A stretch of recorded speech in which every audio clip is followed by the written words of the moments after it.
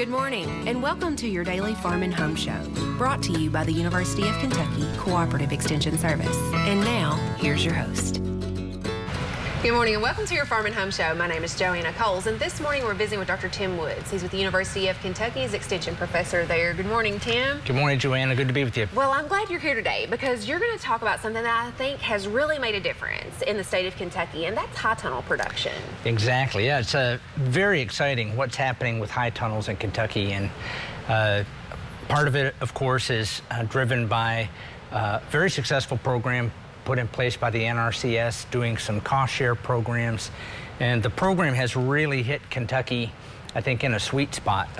We've seen, even though Kentucky was a little bit of a latecomer to this cost share program, Kentucky is now the leading state in terms of what NRCS has funded in terms of cost shares for tunnels. And believe it or not, no other state in the country has more high tunnels than Kentucky. I don't know if you knew that or not. I did not, but yeah. I know that there's a lot of them. And it's really revolutionized the way we do farmers markets because it has extended our seasons, and farmers can farm year-round with vegetables. Right, yeah, and it's a really great fit for our folks in Kentucky, where we have a lot of farmers that are involved in direct-to-consumer markets, so whether it's high tunnels, on-farm retail markets, but even selling to restaurants or farm to school, a lot of those opportunities for both early season extension and getting some of those products to market a little earlier, and for late season extension, really important for Kentucky.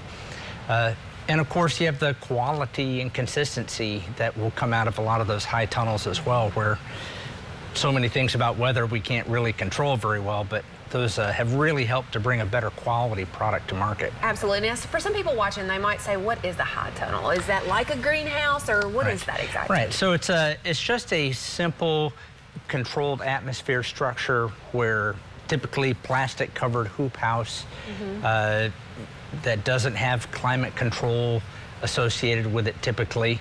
They're relatively low-cost structures compared to greenhouses, and which can get very, very sophisticated glass and climate control, typically more for floriculture or other year-round type, more sophisticated structures. But those high tunnels are very cost-effective, sort of scalable opportunities there for a lot of our smaller farmers. And so we're the #1 state, which that's exciting. Now, you guys recently did a study, though, or a survey with high tunnel growers. Right.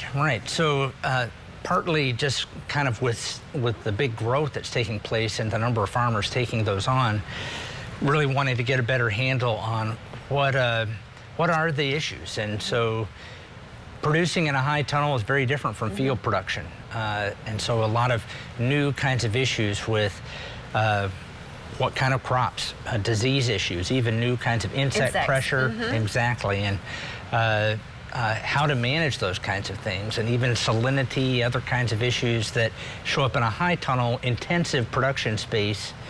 And so having to come up with new strategies for rotation, types of crops, all kinds of different approaches, and trying to do what we can from wearing our extension hats, helping producers do these systems better.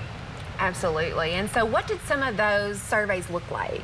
Yeah, so I mean, we're trying to explore the kind of production scale, types of houses, types of markets that producers are using, and something that I was especially interested in was seeing how were the high tunnels actually changing how producers engage with the marketplace. And, you know, thinking about farm to school opportunities particularly, a lot of those times where kids are in school, those markets are open, are either early or late into the fall. And so we've seen with these high tunnels more of those kinds of opportunities opening up.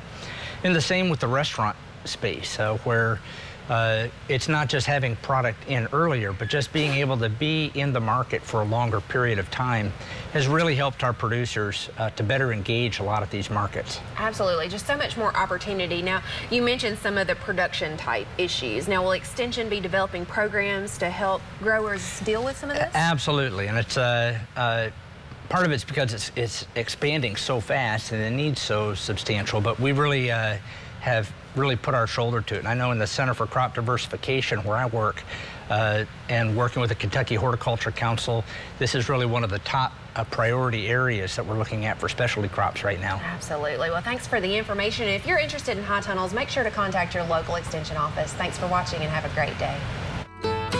If you have questions about today's topic, please call the Warren County Extension Office at the number on your screen. Thanks for watching and have a great day.